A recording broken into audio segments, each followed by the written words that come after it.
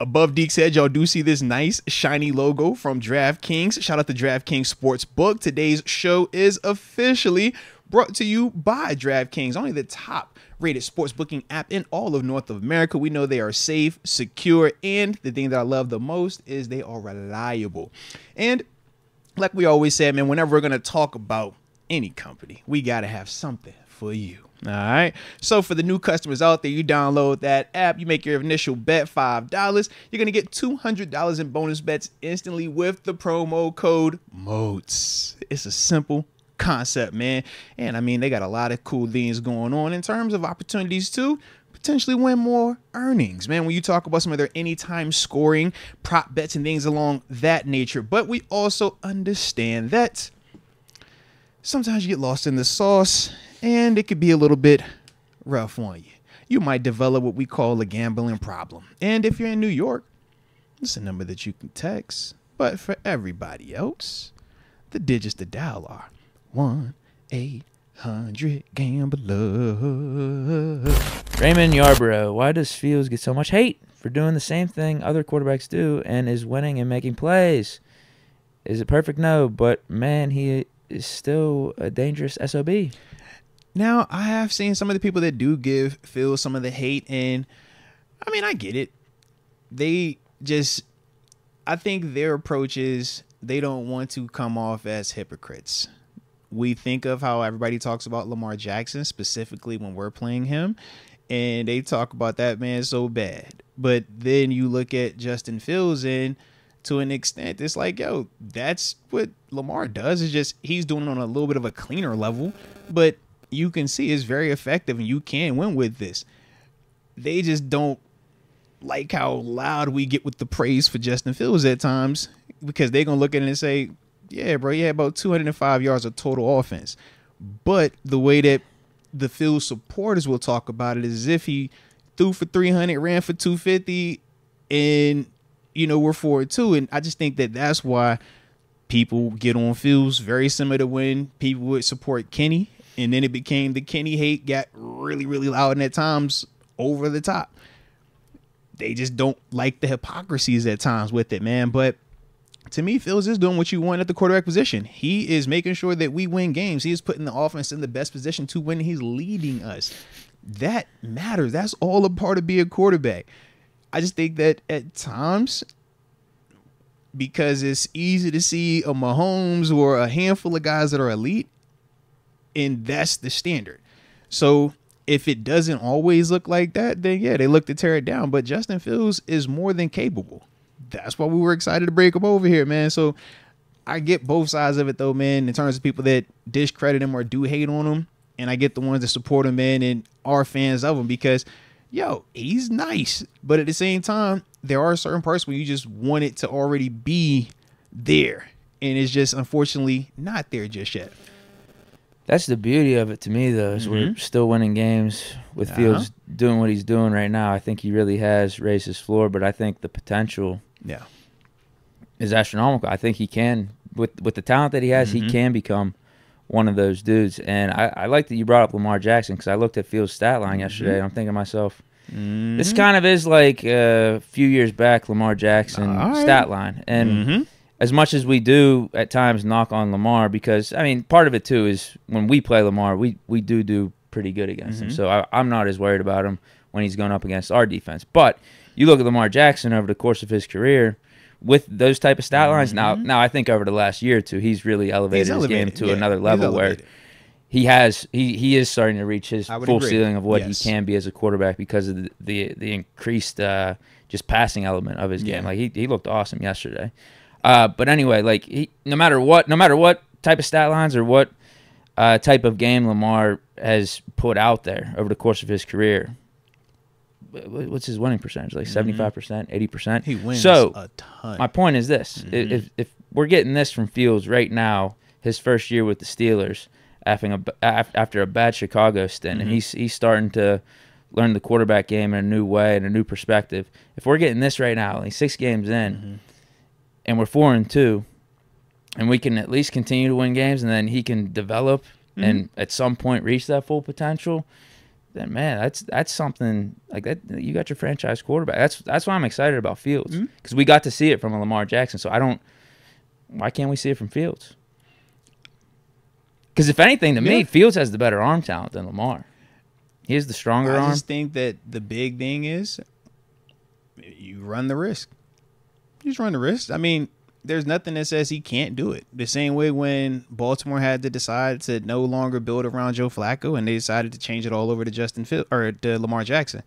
We saw how they built their team specifically to highlight him. Right now, we technically haven't done that.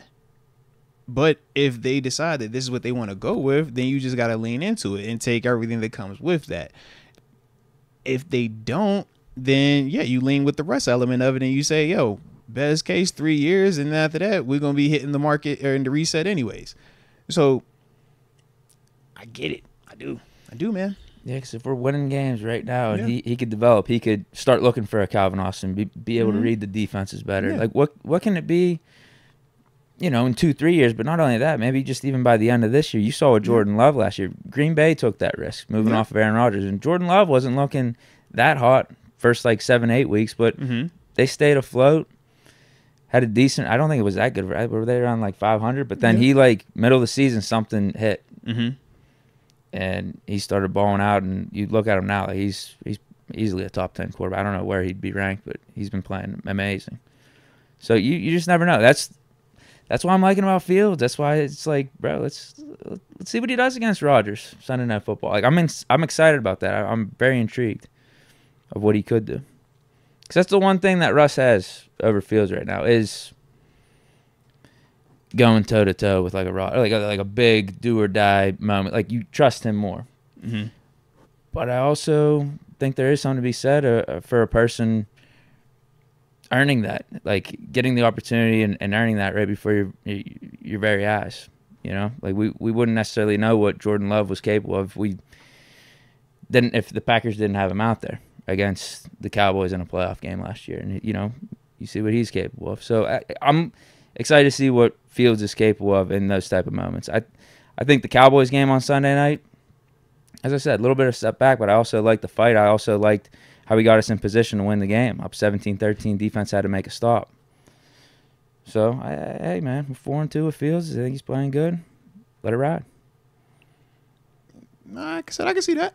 I could also see the people that say, man, all that positive energy surrounding the Steelers right now, what if I put this dude who actually can take full advantage of it because he knows what he's looking at. He knows how to get rid of this thing, and he's already done it countless times as well.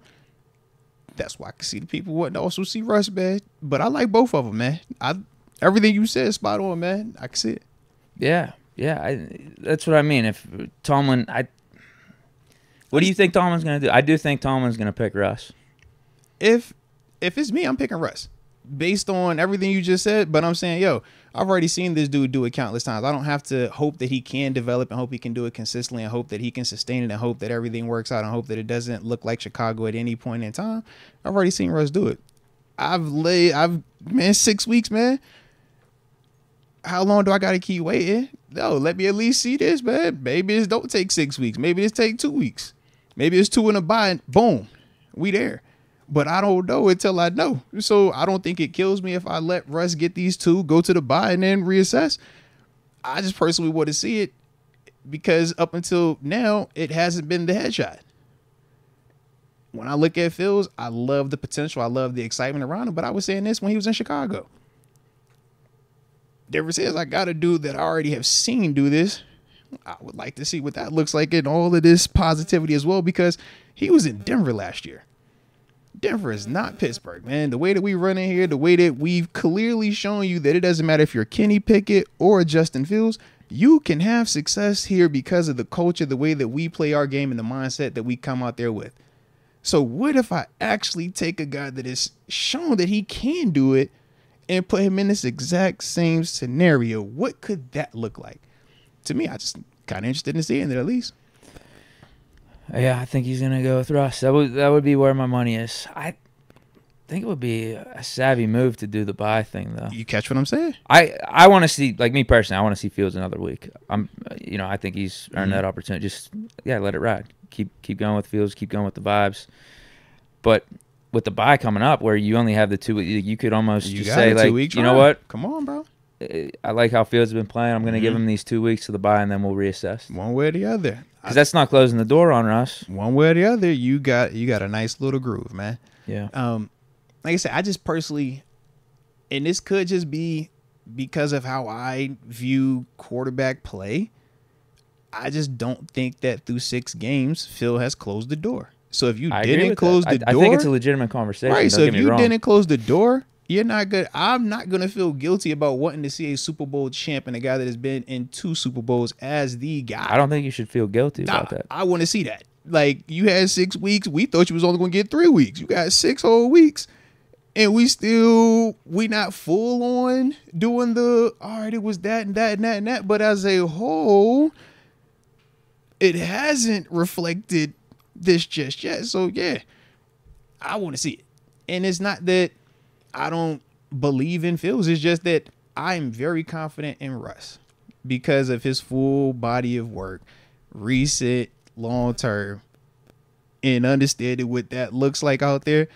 And also playing against it out there. It's like, bro, that thing is tough to play against, man. Like Justin Fields, I think he's just early on in his career. Man, I want him to still be here. And that's kind of was a week ago, 2 weeks ago, we joked about has he done enough that we would want him to be here long term or at least in that capacity? I still want him here. But I still want to see Russ, man. Yeah. Yeah, I don't think you should have to feel guilty about that. I mean, yeah, I think the conversation is legitimate at this point. Fields has left the door open a little bit, but I also think Fields has played good enough to continue to roll with him. Mm-hmm. It's one of those things. And when they say both things can be true, man. It really is. Yeah. I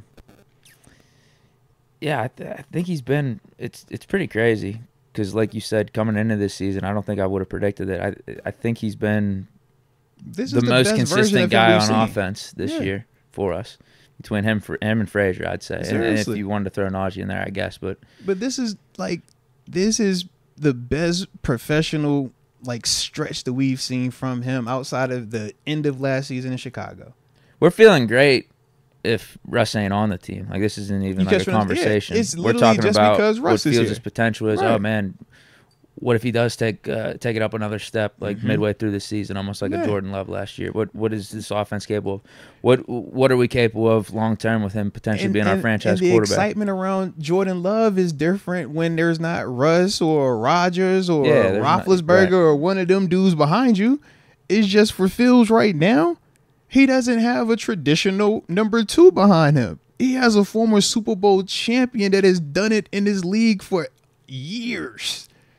That's the only reason this is different. If this is Mitch, if this is just Kyle Allen, if this is respectfully to Kenny Pickett, if this is Kenny behind him, I don't think we're having any of these convos. But it's because it is Russ. And you can't talk Russ even last year and not say, he did still make plays at this level. We talked about what he did, Bills, Chiefs, and it was like a 3-4 game sweep. It was like, he's already still showing that he can still do those things with all of that chaos. If Kenny's still here and we're 4-2, it's Kenny and Russ in the quarterback room. We're 4-2. It's different because Kenny's a first-round draft pick. I was just about to say that. Yeah, he's a first-round draft pick. We're 4-2, and let's say Kenny is more like what we saw in the Bengals game in the first half of that Cardinals game before it went down. But if you're playing like that, then you're a top 5, top 10 guy. The problem is anybody could do it for one game. Can you do it for 17? Let's just say Kenny's better than last year. We're 4-2. He's a little bit better than last year. You think Tomlin's leaning more, sticking with Kenny? I would think so. Kenny's the homegrown first That's rounder. what I'm thinking. Yeah. You get way. That's why Kenny was not If you're the first rounder, you are going to get every single opportunity to succeed in that organization. When you leave, you might be a first rounder, but you're not our first rounder. So now you're just another dude, bro. If Kenny's here, it's a way different convo. Way different convo. Yep. Man. That's why we said what we said when he left anyways. Because it's like, bro, as long as Russ has been hurt, the stat lines could be similar. And realistically, outside of the rushing yardage, you could make a case that, there are some similarities here. but that, you know, you can't go back and change it.